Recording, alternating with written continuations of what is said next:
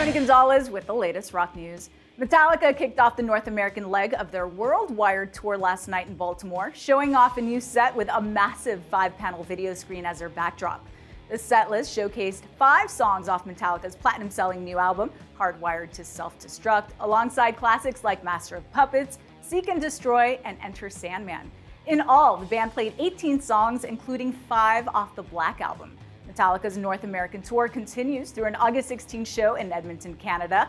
For the full set list from last night's show, along with video clips of select songs, head over to loudwire.com and keep visiting our YouTube channel for the latest rock and metal news.